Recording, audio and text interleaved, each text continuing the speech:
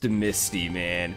Misty! She had, hey man, you gotta give her respect. She was carrying around that fucking annoying ass Psyduck for like half the fucking season there. Put up with that shit. Then she had to carry around the Togepi that was like growing. And she had to put up with those sisters that were mean to her the whole time.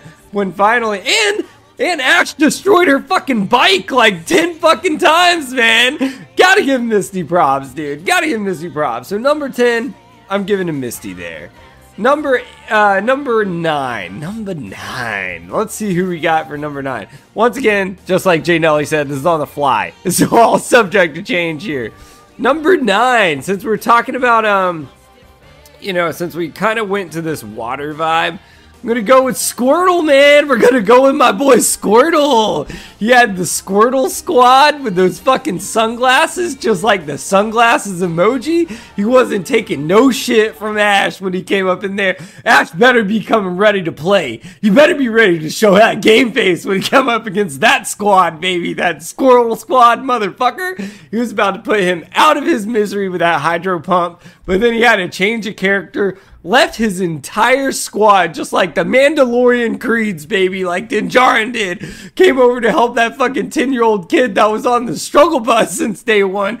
Couldn't even wake up to be there on fucking time. And Squirtle came out of his way. So that's why I'm giving Squirtle number 9, baby. Number 9, looking fine. Number 8. Number 8. Number 8. I put a lot of Pokemon kind of add this list here, but I'm going with Meowth. Number 8, man, just like you said.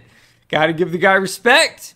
He can talk. I don't know any other Pokemon that learned to talk. He even worked as a translator to my boys there for a while. To my boys, and I'll get into them later. I think you know who I'm talking about. The best of the best there.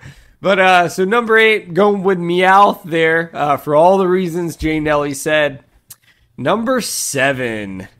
I'm going to give number 7 to Brock. And just like you said, Brock, man. And it was, you know, Brock was really set up at first to be like the ultimate villain, if you think about it. Like, he was control of that first gym.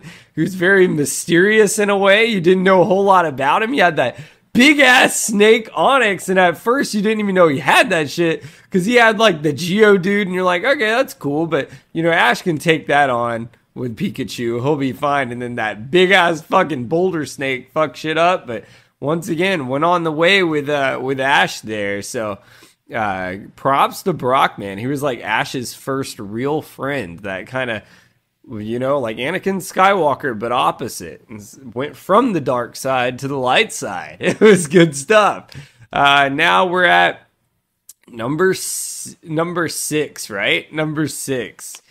Number 6.